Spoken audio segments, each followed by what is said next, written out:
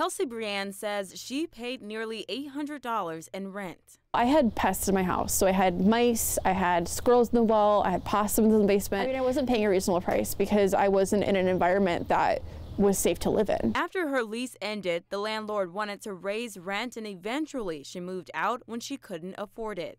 Brienne and others are feeling the pinch when it comes to renting in Michigan. According to Rent.com, Michigan has the third largest rent increase in the country from last year at 12.47%.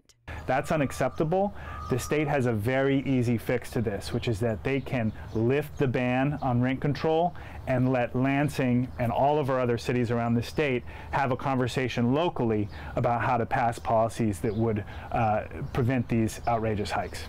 Will Lawrence is pushing for change that will empower tenants over landlords. The Michigan Housing Authority says because Michigan is short 190,000 homes, the cost of rentals have gone up. If I had to guess, I think the cost of our rentals and our single family homes are going to go up until we get ahead of the game on the supply factor. So we need to work quickly to build additional units in our state. We are missing talent and people who want to come because of that. And I think, you know, Michigan has increased people's rights dramatically in the last couple of years.